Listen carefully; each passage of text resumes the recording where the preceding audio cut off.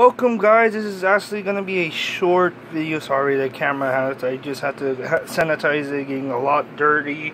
So today we're not gonna open the item and stuff, but today we're gonna unbox my package, what I got in the mail for my birthday gift. Since my birthday was yesterday, if you haven't seen my Ghost from the Past birthday gift, that's the only thing I have. So some of them will be on the way, and yeah, the delay is my Ruka statue is not coming today, it's coming tomorrow, and I'll wait for the other one, which is Sumi. So yeah, what I got in this package is already open because my sister ordered this for me. Because, oh man. We get the Rent a Girlfriend Let's Kick Up ridiculous story full of love. So yeah, it's basically a training card. Well, it says and so yeah, this is the English edition of Rent a Girlfriend for cards. So since if there's a Japanese one, let me know. Maybe I'll get the Japanese one.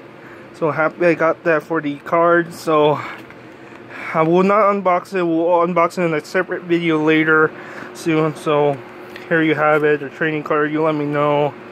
So yeah, Rent a Girlfriend is pink. Yeah, let's kick it off.